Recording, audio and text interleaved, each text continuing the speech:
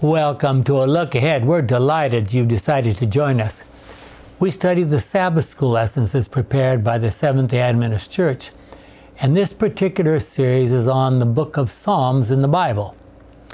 And this is lesson number 4 in that series for January 27 of 2024, entitled, "The Lord Hears and Delivers." Last week we talked about God being a creator, a king, a judge, a covenant maker, and so forth. Now we're going to talk about God hearing and delivering. Let's begin with a word of prayer. Father, how thankful we need to be because you hear and deliver. Sometimes it seems impossible that you could be throughout the entire universe, present, and hear every single one of us and understand our needs. Not only our verbal things that we say out loud, but even our thoughts. Amazing. But now we're going to see more clearly from this study about how you hear and deliver. Guide us is our prayer in Jesus' name. Amen. Anyone who has read Psalms more than a few times recognizes there are many calls by the psalmist for God's help. Why do you think that is?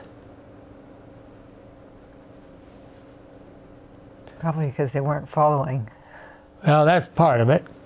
Well, because he was expressing his true emotions. God, yeah. I need help. Yeah, very much so. Suppose that you were like David, and tomorrow you're out there with your sword. You don't even know if you're going to come home that night. There are also many promises of God's deliverance. We have already studied several verses that tell us that God is our creator and sustainer.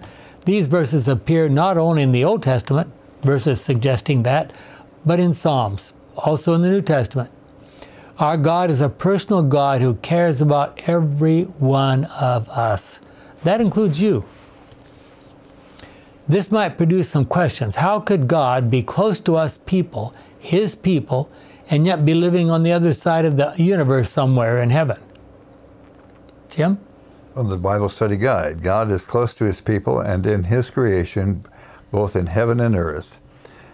Though He has established His throne in heaven and rides on the clouds, He also is near to all who call upon Him, to all who call upon Him in truth. The Psalms unswervingly uphold the truth that the Lord is the living God who acts on behalf of those who call upon Him. The Psalms are meaningful precisely because they are prompted by and are addressed to the living God who hears and answers prayer, from the Bible Study Guide. Okay, and then the verses to support that idea. Dwayne? Yet I always stay close to you, and you hold me by the hand. You guide me with your instruction, and at the end you will receive me with honor. What else have I in heaven but you? Since I have you, what else could I want on earth? quite a comment, huh? I mean, if I have you, what else do I need, right? If we know that God is constantly with us and aware of everything that we think and do, how should that impact our behavior and our thinking? How does the nearness of God and His attention to every detail of our lives impact us, impact how we live? Are we fully aware that both good and evil angels are constantly beside us? Is there a way to chase the evil angels away? Yeah. Can we crowd them out? Well, we can limit their access to our brains. I don't know if we can crowd them out completely. But that's a good question, a fair question. Well, there are few Psalms that give more details about God's individual care for us than Psalm 139. Okay? Psalms 139 from the Good News Bible. Lord, we're just going to read the few verses. It's a long one. Go ahead.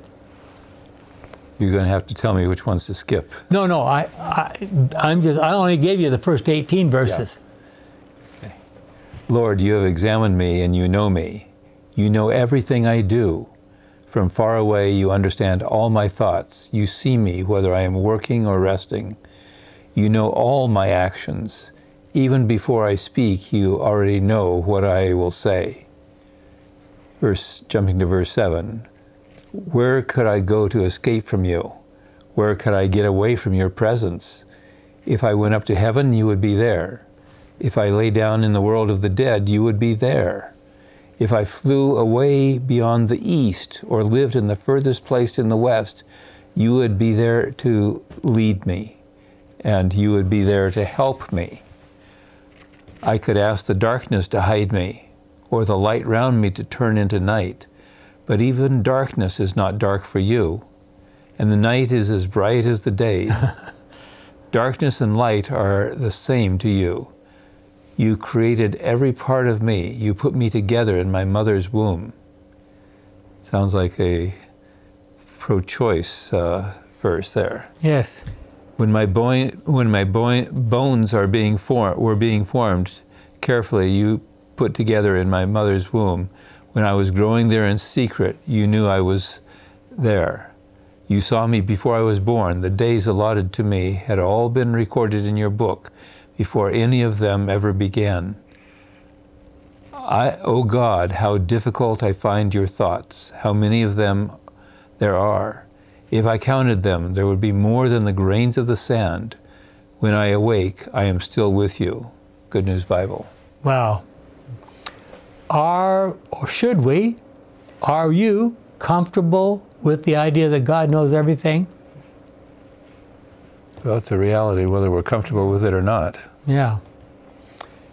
Have you ever had the experience of wanting to do something for someone but you could not for whatever reason? Have you ever been in an experience where you wish that someone could do something for you, but for whatever reason they could not? David recognized that God was near and knew everything about him, even when he was still in his mother's womb. Do we have any idea what age David was when he did the bulk of the Psalms? We know that he was writing Psalms while he was still a teenager. So it's really quite remarkable, is it not? Really it is. I mean, some of them really very mature. Yes. Must have had good teachers. Yeah. His father. Yeah, maybe. He's talking about David. You're talking about Jesus.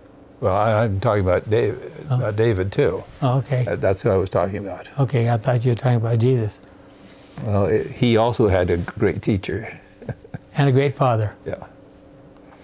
Many, many people, certainly most Christians, recognize that God has the ability and the plan to judge us someday. But do they recognize that God himself is on trial? There's more than one trial going on here. Okay. Romans 3, 1-4. Have the Jews then any advantage over the Gentiles? Or is there any value in being circumcised? Much, indeed, in every way. In the first place, God trusted his message to the Jews. But what if some of them were not faithful? Does that mean that God will not be faithful? Certainly not. God must be true, even though every human being is a liar. As the scripture says, you must be shown to be right when you speak. You must win your case when you're being tried. And the you is who? Yeah. I grew up not understanding that they were talking about Jesus, God. Yeah. Notice that the question in Romans 3 about God is not about how he saves us. And many of you are aware, I'm sure, that many translations, Bible scholars doing translations, they don't think this could be really talking about God's righteousness. I mean, who has any questions about God's righteousness? Well, the NIV on verse 4 says just the opposite of what verse 4 says here. Yeah. Yeah. Yeah. May you prevail in your judging. Yeah. Something to that effect. Yeah, something like that. It's you. God has a I mean, they don't understand the great controversy. Yeah. So how else can you, it must be just something that God is doing. It can be something that actually affects God. There is no religion out there that understands it, except for Seventh-day Adventists and the help of Paul and Ellen White. Is what. And so you asked, has anyone questioned whether God is righteous? Yes. Yes. The devil did in Genesis 2. 3. 2 and 3. Yeah. Notice that the question in Romans 3 about God is not how he saves us, because that's what a lot of people think. The question is, how is God going to save us? But rather about his own righteousness in light of the accusations by Satan in the great controversy. Okay, where are we? God's presence is highlighted by depicting God as reaching as far as hell, Sheol or grave, and darkness, places not typically depicted as where God dwells.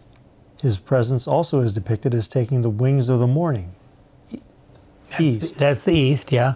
To reach the uttermost parts of the sea, meaning west apparently. Yeah. What these images convey is the truth that there is no place in the universe where we can be out of God's reach. Now let me explain that for a moment. If you live in Palestine, you think about one side of you is the mountains, the Jordan River and then mountains. The other side of you is what? The sea. Mediterranean. So the west is what? The sea. Yep. That's the way it was to them. Okay? Now they hit those that say from the river to the sea. Yeah. They want to eliminate all Jews. Yeah. And they have a God that rewards for doing jihad. And Well, when I think about the war that's going on right now, I think about the background way back and the Iranians. So they used to tell basically kids back in the days when Iran was fighting against Iraq. This was years ago now. They used to tell young boys basically, give them a rifle, give them a little bit of training and say, go out there. If you get killed, you will get 49 virgins to live with in heaven. I thought it was 70 or 72. Is it? Well, the number I had was 49. Okay. Well, it doesn't really matter. It was like a snowball. I mean, if you really believe that. Well, and both sides talk about the others as if they're dogs and swine. Mm-hmm.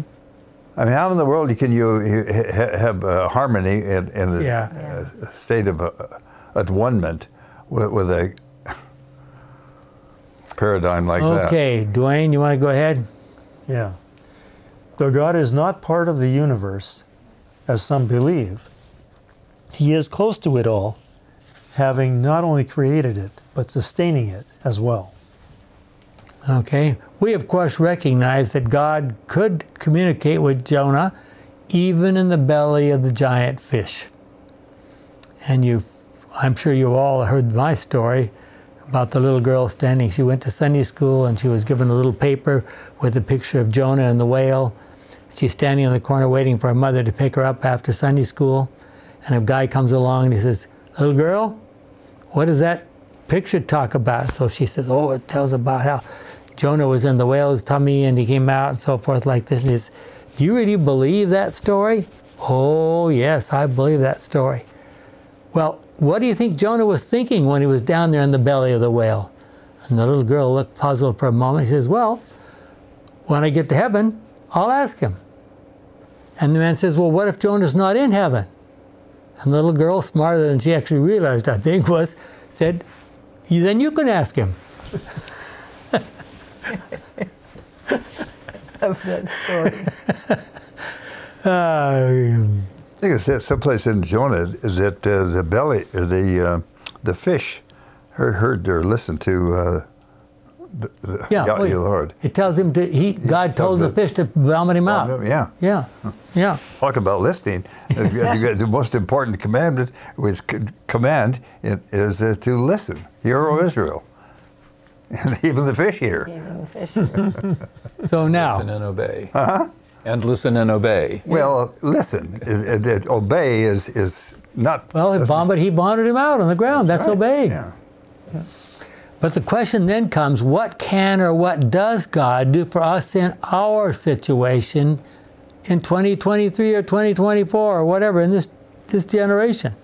Remember that God's diagnosis of our problems is 100% accurate 100% of the time. Just imagine having a doctor who is that good. Mm-hmm. Are you comfortable with the fact that God knows everything about you, even your darkest secrets? The gospel is all about knowing the truth about God. If we understand how much He loves us and cares about us, how could we be afraid? Look at Psalm 121 to see how the psalmist regarded God's care for his day-by-day activities. From the Good News Bible, I look to the mountains. Where will my help come from? My help will come from the Lord who made heaven and earth. And it won't come from the mountains where that's where the fertility cult services were going on. Yeah. He will not let you fall. Your protector is always awake. The protector of Israel never dozes or sleeps. The Lord will guard you. He is by your side to protect you. The sun will not hurt you during the day, nor the moon during the night. The Lord will protect you from all danger. He will keep you safe. He will protect you as you come and go, now and forever. Good News Bible. Okay. So the question then comes, what if you are destroyed, let's say in an accident? Has God not protected you? If you're one of His faithful children, what's He going to do? Raise you. He's going to raise you back to life and plan for you to live forever. Repeatedly in the Psalms, we are told that God is with the psalmist. Are we living our lives recognizing the Lord is always with us? There's some examples, lots and lots of verses to support. We just read Psalm 121. Psalm 121 makes it clear that God will not allow even our feet to be moved off the path. Almighty God keeps track of us day and night, 24/7, as we've come to say. He is not only our protector and guardian, but also He provides shade. Think of the children of Israel following the cloud by day and the pillar of fire by night. Yes, in Exodus 13:21 and 22. During the day the Lord went in front of them in a pillar of cloud and showed them the way, and during the night He went in front of them as a pillar of fire to give them light, so that they could travel night and day. Wow. Think they really did that? Yeah, I don't know. It doesn't... How would you like to have God as your nightlight? Yeah. I mean, hopefully He sustained them too to give them strength. When I read this story and I think about this story, I'm always like, what did parents say to their children? Said, Mommy, Daddy, what is that thing up there? What did they say? It's God. Looks like they didn't have flashlights, and maybe it's cold out there too. Yeah. So maybe that's what it was, rather than traveling. Yeah. Yeah. True. It gets cold in the desert even in summer. Yeah. The pillar of cloud was always in front of the people during the day, and the pillar of fire at night. Wow. And in many places in Psalms, we are described as being protected by God's right hand. What does that mean? Well, the right hand is considered to be the stronger hand, the hand of action. Psalm 74:11 and Psalms 89:13. In light of God's promises, what are some practical ways that we can understand and comprehend and experience God's reality? Do we need to cooperate with God in order for all these things to happen? David talked with God as if they were just having a discussion. 2 Samuel 2:1 and 2, we'll look at that in just a second. Could we have a similar relationship? David had no questions about God's presence and activity at that point in time in his life. Myra? 2 Samuel 2, verses 1 and 2. After this, David said to the Lord, "Shall I go and take control of one of the towns of Judah?" "Yes," the Lord answered. "Which one?" David asked. "Hebron." the Lord said. So David went to Hebron, taking with him 2 of his wives. Okay, Just go ahead. 2 of them. Just 2 of them. The others he left behind. Okay. We're Ahinoam. encumbered. Yeah. I'm not going to try to say the names here. Ahinoam, Who was Ahinoam, who was from Jezreel, and Abigail, Nabal's widow, who was from Carmel. okay. Okay, so did God say anything to him about his wives? Yeah, go ahead over there and take charge. You can be the king of that place. But Lord, what about my 2? No. Was this after they had conquered these towns, or? Well, no. This was right after Saul was dead. Oh. And so the question is, David said, okay, God, you told me that I was going to be the king. Do I just march out there and say, here I am, I'm the king? And David says, no, take charge. Hebron was sort of the capital of Judah at that point in time. Okay. So he would say, that's your territory. Take charge of that first. Just 2 of his wives, though. Yeah. Did he have other wives at that point in time? The 2 that we knew about from that time. It was not Just 2 of the ones that we know about from that time. Do we know about more Yes.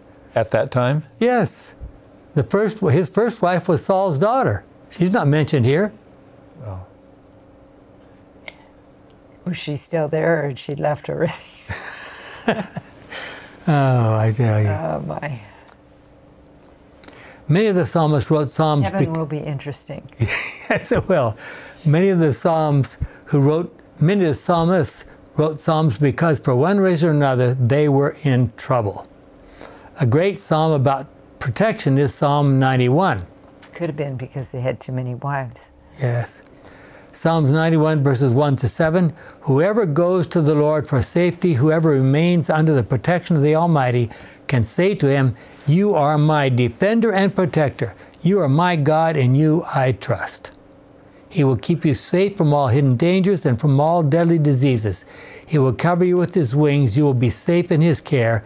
His faithfulness will protect you and defend you. You need not fear any dangers at night or sudden attacks during the day, or the plagues that strike in the dark, or the evils that kill in daylight.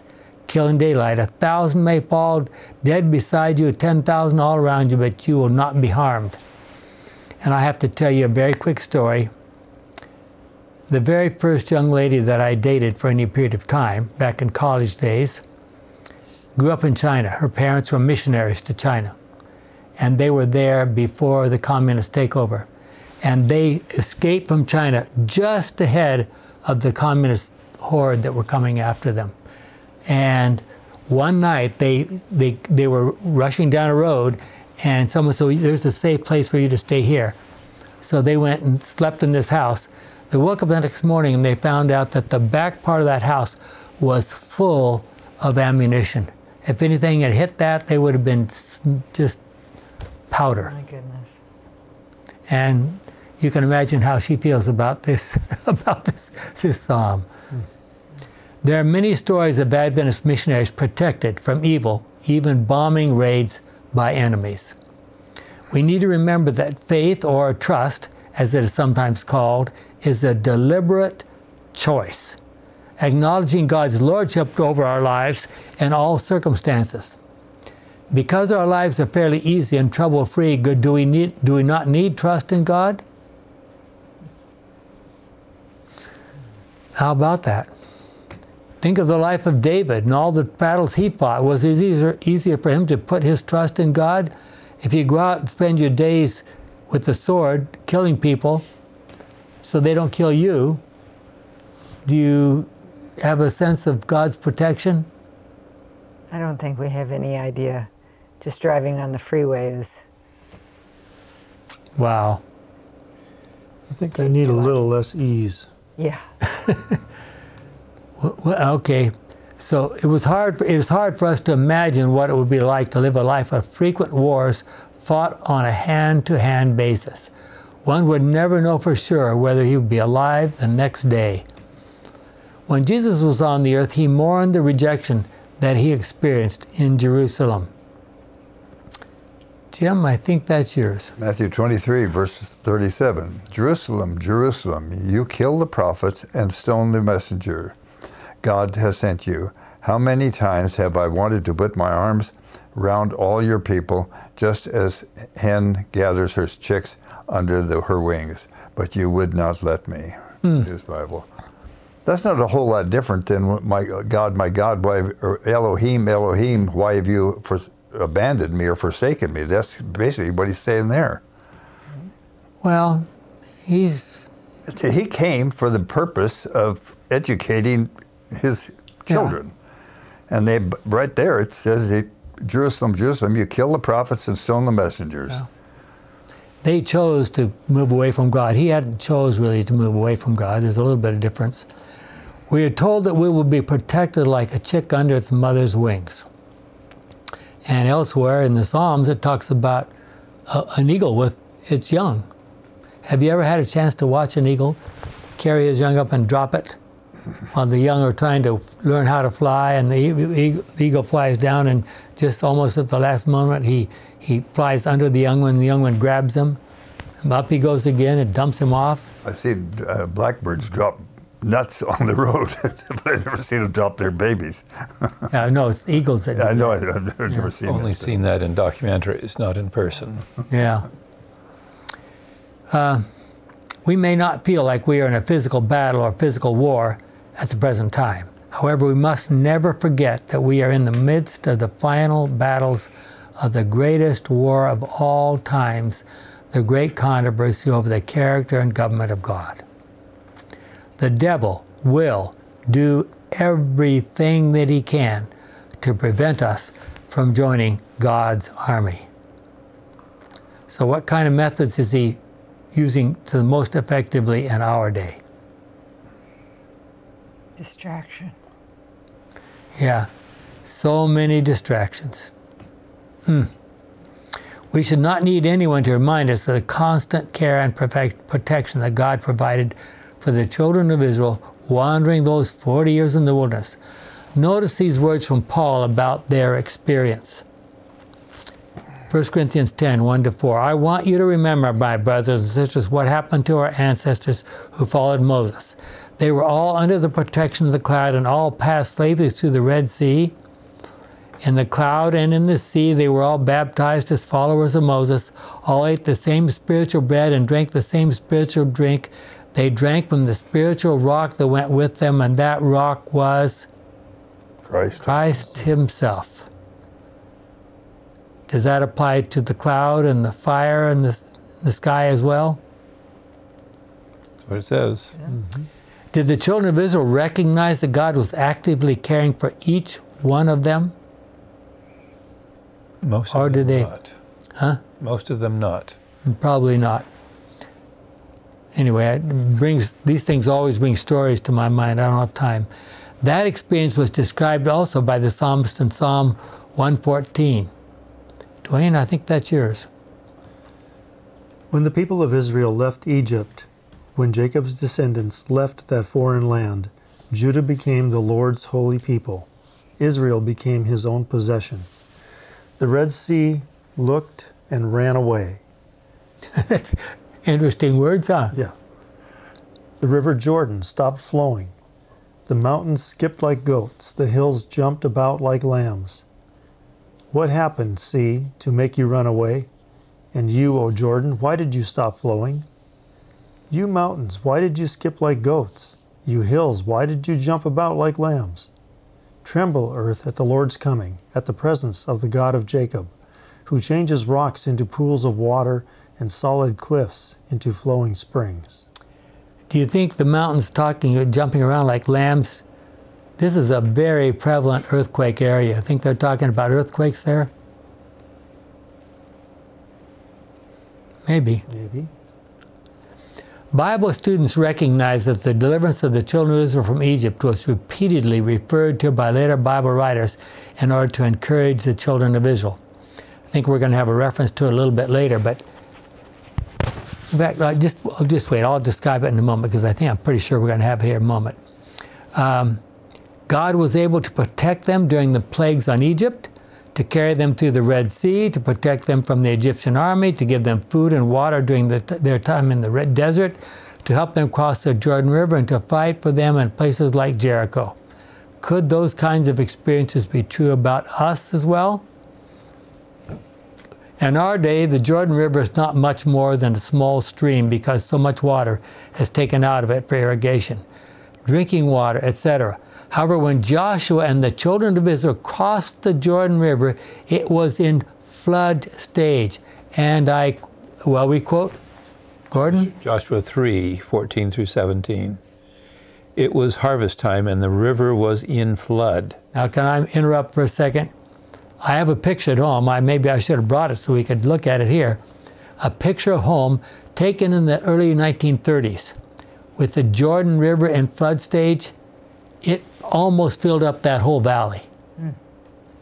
So go ahead and read and we'll see what happens in a moment. As soon as the priests stepped into the river, the water stopped flowing and piled up far upstream at Adam, the city beside Zarethan. There is an actual place there known as Adam. The flow downstream to the Dead Sea was completely cut off, and the people were able to cross over near Jericho. While the people walked across on ground, the priests carrying the Lord's covenant box stood on dry ground in the middle of the Jordan until all the people had crossed over. Good News Bible. Okay. Imagine the people of Jericho. I want you to think about this now. Imagine the people of Jericho feeling quite comfortable because they knew nobody could cross the Jordan River in flood stage. And then suddenly, there were the children of Israel on their very doorstep. I mean, you'd have a hard time standing up. Your knees would be knocking together, right? From the New Testament, we have a very obvious example of the power of God to protect us from the elements, even from fierce storms. Yes. Myra? Always a favorite story. Matthew Yes. 8:23 to 27. Jesus got into the boat, and his disciples went with him. Suddenly, a fierce storm hit the lake, and the boat was in danger of sinking. But Jesus was asleep. The disciples went to him and woke him up. "Save us, Lord," they said. "We are about to die." Now, I'm going to interrupt for just a second. Who's out there trying to maybe paddle the boat or whatever like that? These are lifetime fishermen. Yes. So now they're asking the carpenter to get them out. I have to chuckle every time I think about that. Okay, go ahead. Well, if you've ever been in Lake Powell, you know what those storms are like when they pop up. Yeah. You know, I'm not, guys that are experienced. I suspect that this storm was not a natural storm. I'm sure this was the devil's attempt to wipe out Jesus and all the disciples. He was sleeping out on the water then. Yeah. But he spoke to the wind, just like he did in Genesis 1. Yeah. Speaks to the... Go ahead. The devil thought, I can wipe out the whole Christian church before it gets started. Exactly. I was thinking that, yes. Jesus answered, "Why are you so frightened? How little faith you have." Then he got up and ordered the winds and the waves to stop, and there was a great calm. Everyone was amazed. "What kind of a man is this?" they said. "Even the winds and the waves obey him." I mean, it just bowls my... Those fishermen were still learning. Just this morning, I happened to see a thing on the internet of a cruise ship that was in a huge storm. The waves that came were almost as high as the cruise ship. And think about this. Just, it's all calm. Anyway, what are the greatest spiritual dangers that we face today? God's presence is described as being in the sanctuary or on the hill of Zion, and there's many texts. And so the Jews regard that as what? Their capital, their headquarters, right? So if you've got God at the headquarters, you got it made, right? As Seventh-day Adventists, when we talk about the sanctuary, we often think of the final judgment scenes depicted in Zechariah 3 and Daniel 7. We read those last week. But in the Psalms, God's sanctuary was regarded as a place of safety where one could hide in His presence. Jim? Psalms 84:4. How happy are those who live in your temple, always singing praise to you. Good News Bible. That doesn't fit with the typical Jewish understanding. Who was allowed to go inside the temple? Only the priests, right? If you believe that God will protect you in His sanctuary, who could possibly cause you any trouble? And even if trouble has come in this world, and perchance we might even die, we know that God has a plan for us to live on forever. We could never live lives good enough to merit a place in God's sanctuary, but His loving kindness and undeserved forgiveness for us welcomes us into that environment. The experience of Jacob, as he prepared to face his brother Esau, is referred to in several places as being familiar to the struggle that the people living in the final days of this earth's history will experience. What do we call it? Time of Jacob's trouble. The time of Jacob's trouble. Okay, there's a fairly lengthy section here. Dwayne, I'm going to ask you to read the first paragraph, and then we'll ask Gordon to read the next paragraph, and so forth.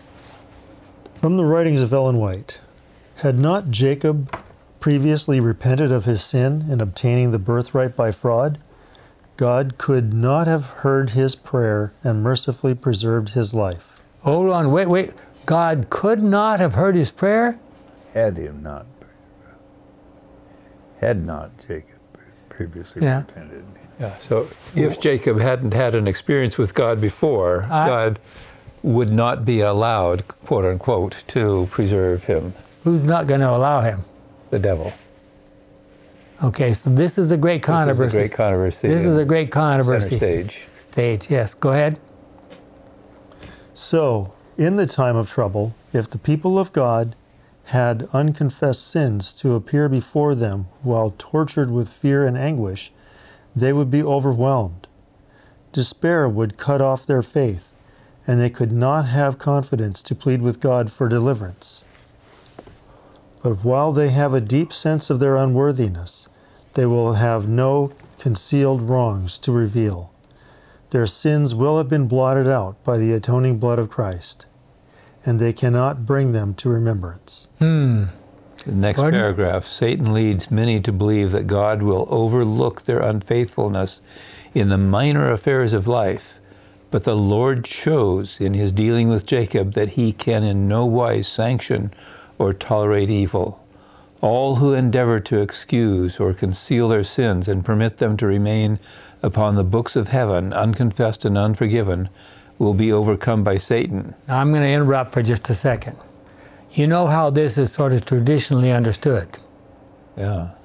If you have an unconfessed sin, God can't do it. As a child, if you don't kneel down beside your bed and ask forgiveness for all your sins every night, there's going to be something still left on the records. If those sins don't get wiped out, you'll be wiped out. Yeah, exactly. You're in trouble. The more exalted their profession, and the more honorable the position which they hold, the more grievous is their course in the sight of God, and the more certain the triumph of the great adversary. So the biggest challenges for people, what kind of people? Those in honorable positions. Oh boy. We don't know any of those, do we? Next paragraph. Yet Jacob's history is an assurance that God will not cast off those who have been betrayed into sin, but who have returned unto him with true repentance. It was by self-surrender and confiding faith that Jacob gained what he had failed to gain by conflict in his own strength. God thus taught his servant, that divine power and grace alone could give him the blessing he craved. Thus, it will be to those who live in the last days as Let me interrupt for a second. I'm sorry. Go ahead. I really want us to understand this. Okay, what was Jacob's great sin? Thinking he could do it himself. Well, but look at the rest earlier in his life. Well, he could trick his father.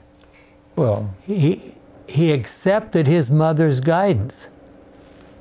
Is that a sin? Well, She gives you bad guidance. is that the sin that God is talking about here? No. What do you think it is? Is it trying to sort of on self. Yes. Well, what did he try to do? He Tricked. he tried to buy his brother's birthright. I So that was a remember part of as it. We thought we could hide from God. This is, Wow. he thought he could hide this. Well, I mean, I'm just not sure I have all the full answers. I just think that we need to ask questions about these kinds of things, because the question then, of course, as follows is, how does that situation apply to us as we approach the end of time? Well, he was weak in the sense that, well, he's a grown man, as I understand it. Do you know how old he was before he got married? More than 70. Wow, I didn't know he was that old. What? I didn't know he was that old. Careful. But, Yeah, careful. well, That can be, actually, God gives us information, enough information in the book of Genesis. You've got to work around a little bit, but you can calculate that he was over 70 before he married. well, we know that they were, I mean, his brother was already a capable Warrior and all yes. Yeah. So he did this by fraud, and he listened, like Dr. Peterson said, knew to it. his mother. That was bad advice, and Abraham did something very similar. Okay. So what does that tell us about God? God is far more gracious than people think he is, isn't it? Yes. Yeah. He understands. Oh, go ahead. No, well, I was just, but he didn't forget, No. and I guess he kept pursuing him, knowing that he had soul work to do. Yeah.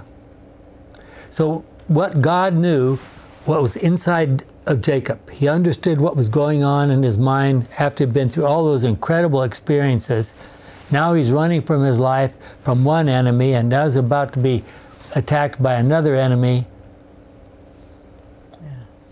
Anyway, go ahead. Okay. God thus taught his servant that the divine power and grace alone could not give him the blessing he craved. Could give him the blessing. Could give him, yes.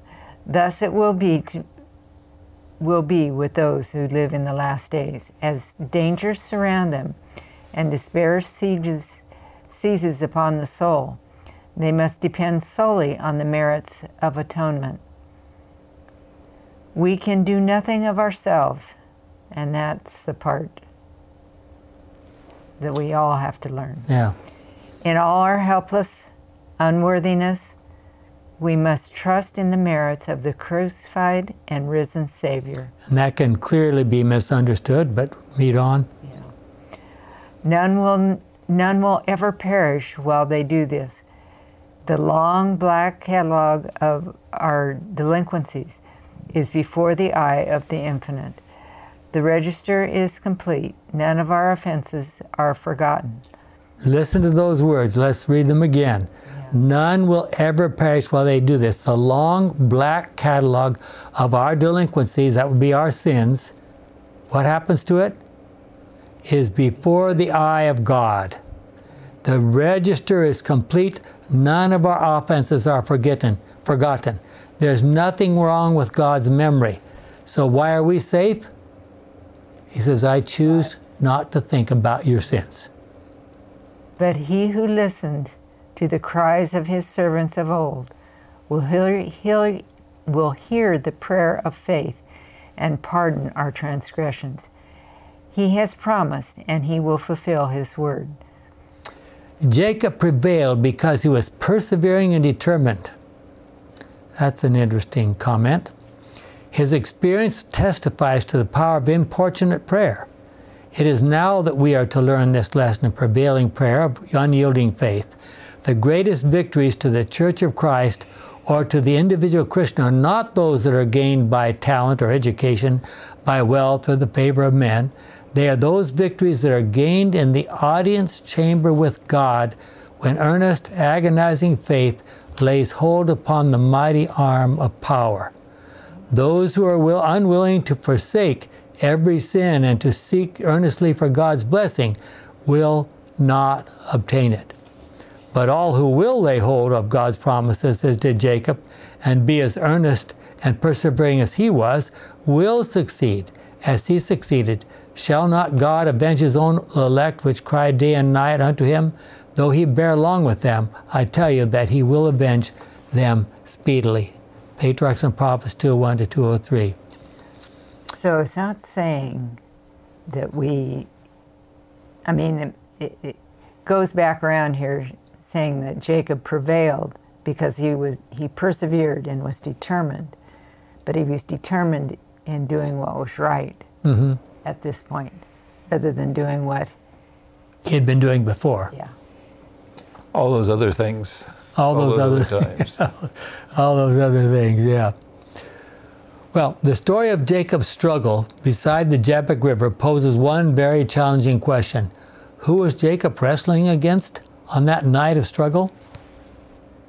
The Bible suggests, and Ellen White confirms, that it was Jesus Christ wrestling with Jacob. Why would Jesus do something like that? He wouldn't. He was a man. No, that's not what the Bible says. It's not what Ellen White That's the way says. it's translated, and Ellen White wasn't all that informed there. It was Okay, an Elohim. It was a type of Elohim, and the Old Testament is so messed up on that.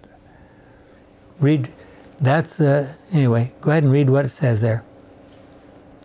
God will do great things for those who trust him. The reason why his professed people have no greater strength is that they trust so much to their own wisdom and do not give the Lord an opportunity to reveal his power in their behalf.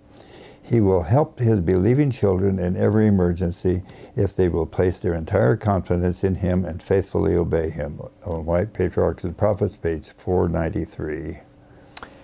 After reading Psalms like Psalm 91 and 121, do you sometimes feel like the experiences of the psalmist do not match your experience in everyday life? Is it harder to trust God when things are going poorly or when things are going well? Is it a greater temptation to forget God when things are going smoothly?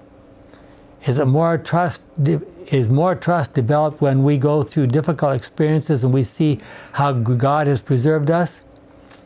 It should be obvious by now that the Psalter is a book of prayer.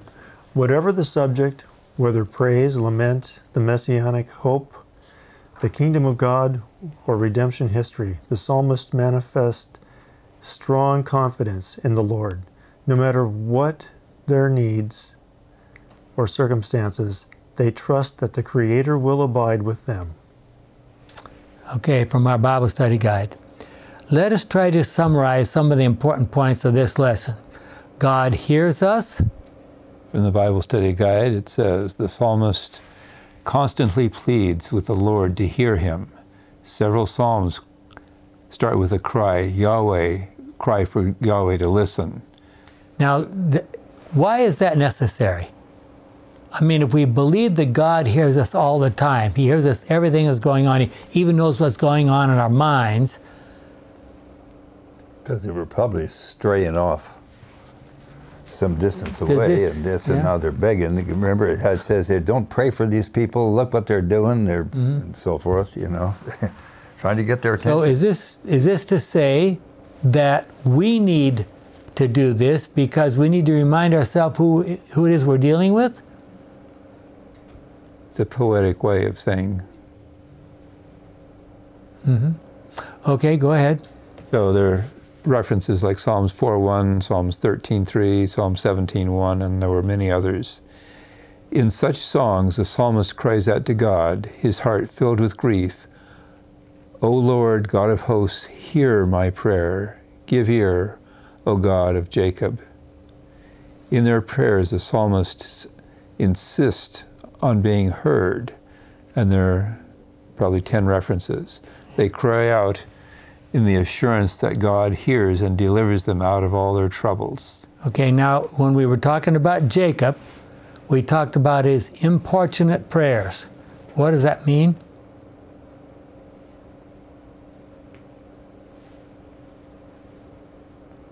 We don't know what importunate means? No. It means you keep asking. You don't give up. You keep asking. So Jacob had been away from his brother and away from his mother and father for 20 years. Now he's going back. Did he spend those 20 years asking God to forgive him?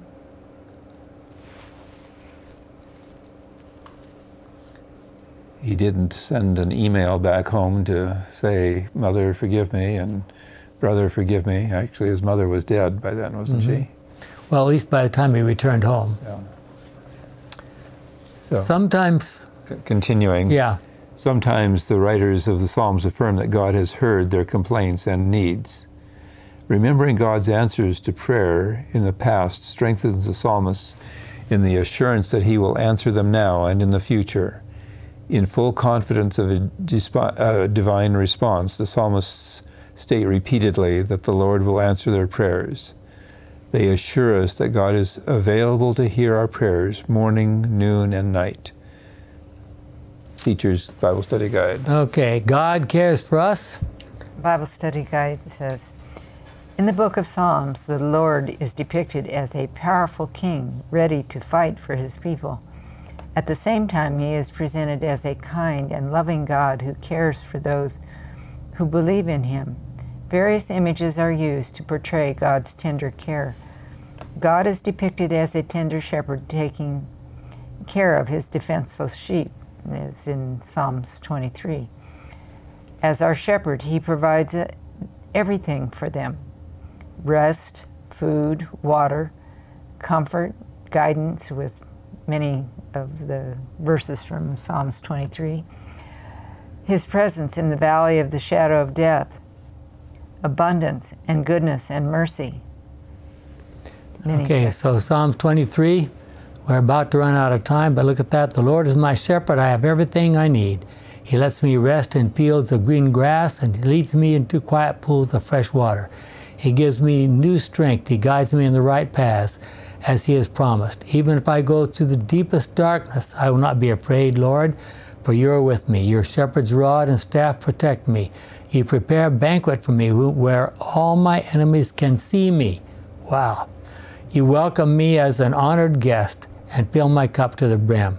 I know that your goodness and love will be with me all my life, and your house will be my home as long as I live. Can you think of an experience that affected you or a good friend personally in which God seemed to step in and care for you? I have to tell you a personal story. I think we'll have time for it. Many years ago in the country of Tanzania, before cars were fitted with seat belts, my two children, Todd and Patrice, were riding in our Volkswagen Kombi. Volkswagen Kombis have facilities in them for cooking and preparing food. It was time for us to have our evening meal, but as my wife was preparing a meal in the back and I was driving, the children were sticking their heads out the window, just enjoying the cool air blowing past. Now, we're driving a European model car, so I'm driving on the left, like an American side, so I'm sitting on the left-hand side in the driver's position, but Tanzania drives on the other side of the road. So I'm clear at the edge of the road, driving over here, like my kids are over here sticking their heads out the window in the middle of the road. I mean, they're facing the middle of the road. The road was narrow, and we were driving a vehicle designed for Europe, in which I sat on the left side of the front driver's position.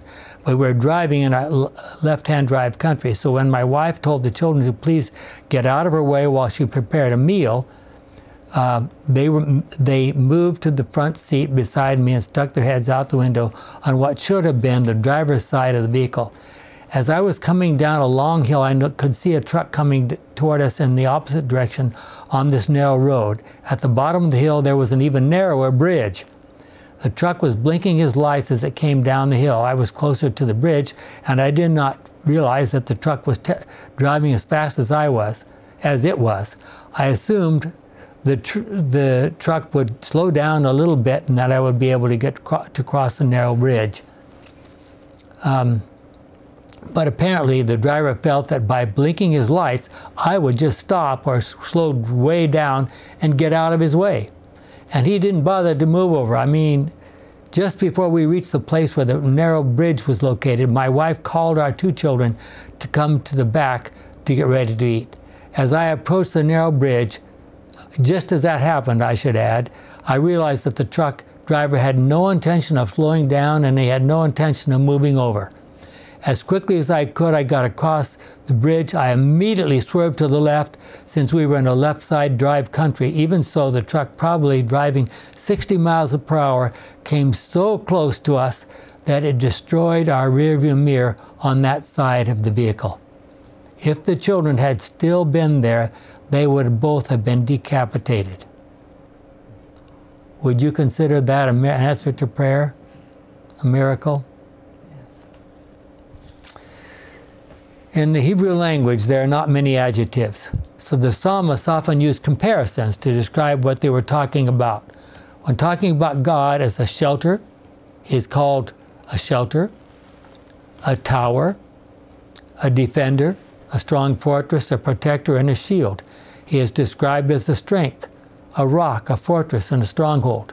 God also is our defender in a legal sense. Jim, you're the legal guy. Can you take this one on? God is our vindicator, our advocate, and our champion.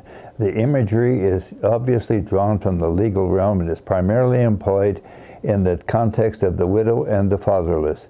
The book of Job and Psalms depict the Lord as defender of widows and orphans. Psalm 68:5. But God does not always act immediately to prevent problems. On some occasions, He is described as a deliverer. He is described in that term 4 times in the book of Psalms alone. So God definitely is our shield. He wants to defend us from sin, its consequences, anxieties, and problems that surround us in the world. As we think about all the comments and references in this lesson, we should spend time meditating on the imagery and figures used in the Psalms. Try to imagine yourself in the position in which the psalmists found themselves. And I think about David, particularly out there with his sword. I mean, how many times did he have experiences he should have died? Let's pray. Our kind and loving Father, as we read and try to reimagine in our minds these experiences from old times, many, many years ago, 3,000 years ago, help us to realize that these truths still are still true in our day. Help us to depend upon you, to rely upon you, to trust in you always is our prayer in Jesus' name.